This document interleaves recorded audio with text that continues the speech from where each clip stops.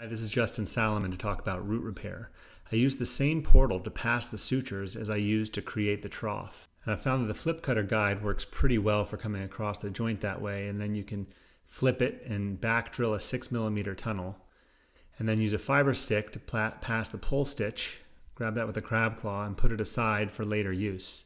Then I'll use a curette to scrape away some of the cartilage around the tunnel and posterior to it so that I'm sure to get a good bony bed to heal into.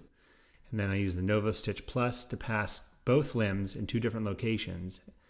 So the first limb, in this case, I'm going to pass peripherally, and then the more central limb will be passed second, but without pulling the device out. So here's it comes the second limb. You could pass left to right, that would be fine too. Retract the jaw and pull out. And then I'm going to take the top two limbs that are going to be in the upper jaw, pull them out of the upper jaw, and place them in the loop form by the bottom two limbs, and then pull. And this gives a nice double locking loop stitch, which you're about to see right there. Then I like to pass two of these, one closer to the apex and one remote from the apex. So here's the peripheral pass. You don't need to see back there, you just need to know that you're around it.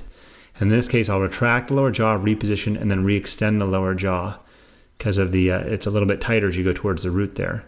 And then I'll pass into the central part of the meniscus apex here, and then pull out. So there's two passes in two different locations. Then I'll pass again the top two through the bottom loop and pull, and this is what you end up with.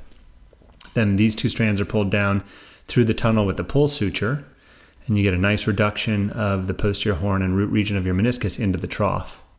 Now in this case, I did put one more stitch. It's just an inverted mattress, pass bottom to top twice in two different locations. You end up with an inverted mattress just for extra strength. Thank you.